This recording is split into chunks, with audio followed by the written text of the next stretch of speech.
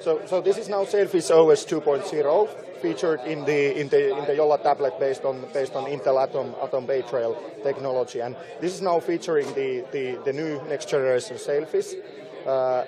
It has the familiar multitasking window, which is that you can always tap into an application and come out from an application with a simple swipe on the side of the screen, either left or right. This is your home. The home has also additional space for selected partner content, and then the notification center here on the left. Now, important is that wherever you are, from a swipe, from left or right, you always get to your home, and anywhere you are, there is an application drawer that you can swipe from the bottom to the up, and you always get access to your installed applications.